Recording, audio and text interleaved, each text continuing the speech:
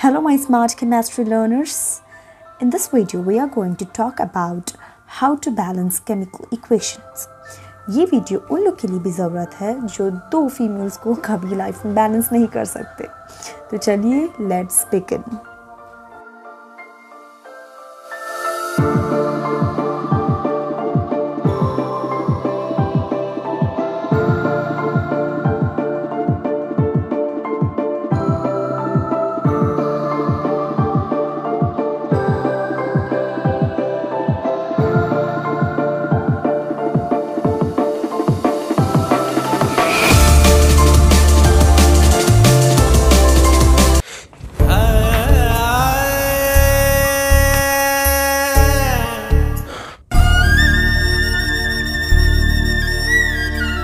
क्या हुआ यार, इतना क्यों डले? नहीं यार, रहने दे। अरे बोल यार, क्या हुआ? नहीं यार। क्या हुआ यार, इतना लड़की कैसा क्यों शर्मा रहा है? नहीं यार, रहने दे। अरे बोल ना भाई, क्या हुआ? नहीं यार, कल मैं ऑफिस से आ रहा था। ऑफिस से आते आते मैंने एक साड़ी पसंद कर ली माँ के लिए। तो मेरी वाइफ नाराज़ हो गई। उसको मनाने के लिए मैंने बैंगल्स ख़रीदे तो मेरी माँ नाराज़ हो गई। मेरी माँ के लिए मैं साड़ी लेता हूँ तो मेरी वाइफ नाराज़ हो जाती है। जब मैंने वाइफ के लिए बैंगल्स लिया तो मेरी माँ नाराज़ हो जाती है। आखिर कब तक यार, कब तक? बहुत हो गया यार, मैं थक गया हूँ यार। अरे यार, तू टेंशन क्यों ले रहा है?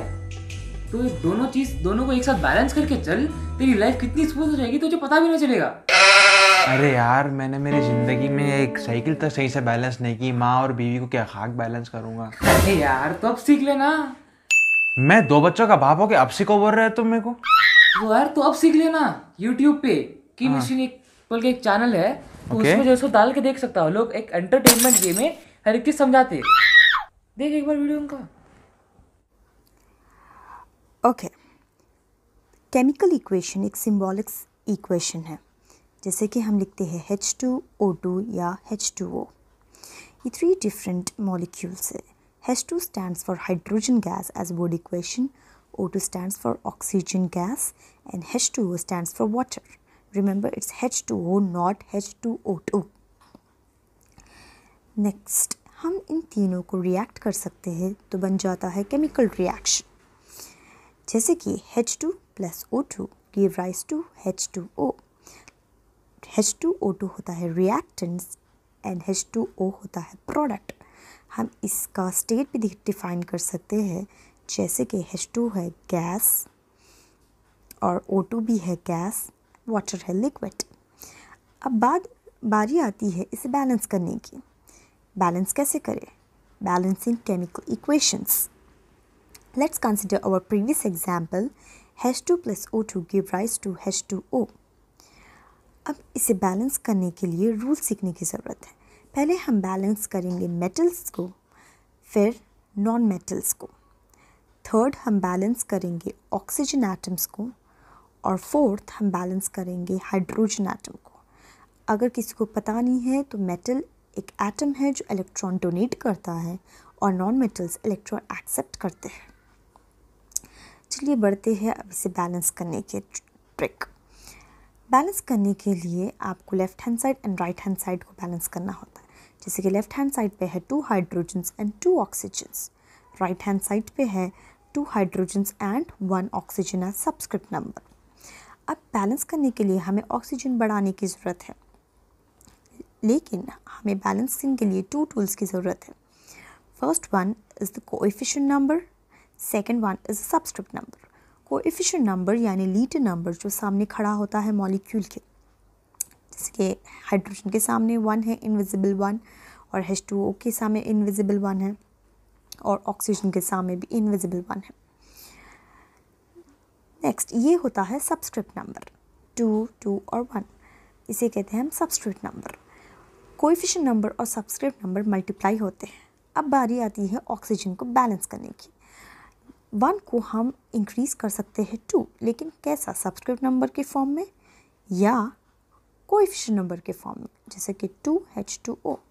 लेकिन H2O2 becomes hydrogen peroxide, we want water as H2O। तो 2 हाइड्रोजन का भी है और 2 ऑक्सीजन का भी है। नेक्स्ट 2 इंटू 2 सब्सक्रिप्ट नंबर और कोएफिशिएंट नंबर मल्टीप्लाई होकर 4 हाइड्रोजन्स बन जाते हैं, और 1 इंटू 2 मल्टीप्लाई होकर 2 ऑक्सीजन्स हो जाते हैं. So we do not consider subscript, will consider coefficient. याद रखिए कि कब सब्सक्रिप्ट डालना है और कब कोएफिशिएंट. जैसे कि लेफ्ट हैंड साइड पे हमने कोएफिशिएंट नंबर डाला है 2, और यहाँ तो 1 ऑलरेडी है, invisible 1. Hence it's balanced. Left hand side 4 and right hand side 2. Let's consider another example. Iron एक है यहाँ लेफ्ट हैंड साइड पे, हाइड्रोजन से हमारे पास 1 ऑक्सीजन. राइट हैंड साइड पे 2 आयरन, 3 ऑक्सीजन्स एंड 2 हाइड्रोजन्स. अब इसे बैलेंस कैसे करें? पहले बैलेंस करते हैं आयरन को. 2 आयरन्स हम कोएफिशिएंट नंबर डालकर 2 बैलेंस हो चुका है. नेक्स्ट बैलेंस करते हैं ऑक्सीजन को. ऑक्सीजन को छोटा नंबर इंक्रीज़ कर सकते हैं, so better to add coefficient number instead of subscript. तो 3 ऑक्सीजन को इम्प्लाई होता है और 3 ऑक्सीजन्स बैलेंस्ड हो जाते हैं. यहाँ हाइड्रोजन बन जाते हैं 3 into 2 6, but right hand side का हाइड्रोजन नंबर डिस्टर्ब हो जाता है. So put a coefficient number 3 into 2 it becomes 6, and hence everything is balanced over here. 2, 3 and 6 hydrogens. Let's consider our last and final example. 3 magnesium left hand side, 1 magnesium right hand side. 2 nitrogens left hand side, 1 nitrogen right hand side. 2 hydrogens left hand side and 2, ये bracket में 2 oxygen का भी है, hydrogen का भी है, तो 2 hydrogens plus 3 hydrogens. Overall हमारे राइट हैंड साइड पे 6 हाइड्रोजन्स है. 1 oxygen left hand side and 2 oxygens on your right hand side. अब इसे बैलेंस कैसे करना है? हमको सिर्फ कोएफिशिएंट नंबर और सब्सक्रिप्ट नंबर डालना है. अगर हम कोएफिशिएंट नंबर डाल दिए तो 3 मैग्नीशियम बैलेंस्ड और 2 नाइट्रोजन्स हमने कोएफिशिएंट नंबर डाल दिया, 2 नाइट्रोजन्स बैलेंस. अब लास्ट हमें बैलेंस करना है हाइड्रोजन्स एंड ऑक्सीजन्स. हाइड्रोजन्स और ऑक्सीजन्स हम राइट हैंड साइड की मदद से करेंगे. 3 into 2 is 6 oxygens on your right hand side and hydrogens are 3 into 2 6, but और एक भी नाइट्रोजन के पास हाइड्रोजन है, तो 3 into 2 is 6. Overall we have 12 hydrogens. Left hand side हमें इंक्रीज़ करना है 6 ऑक्सीजन्स एंड 12. तो अगर हम 3 डालेंगे फुलफिल नहीं होंगे. अगर हम 6 डालेंगे तो 6 into 2 it becomes 12 and 6 implies for oxygen 2 it becomes 6 oxygens.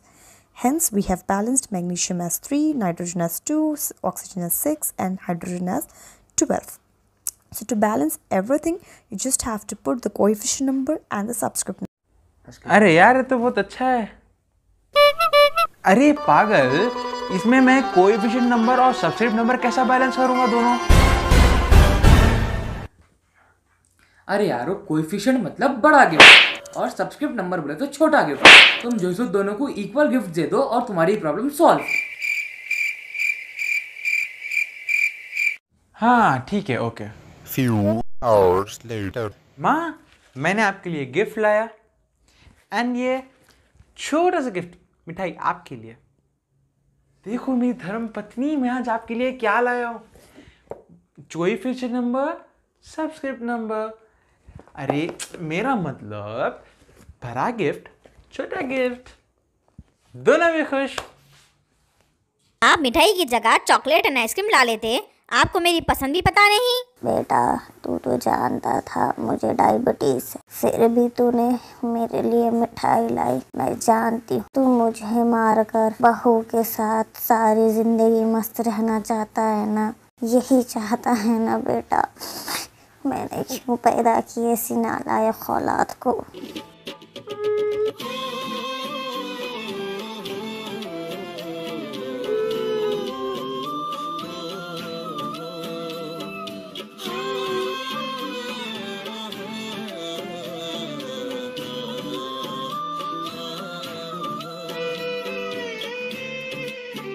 जिंदगी में मैं आपको एक सलाह देता हूँ, वाइफ और माँ दोनों को आप कभी बैलेंस नहीं कर सकेंगे.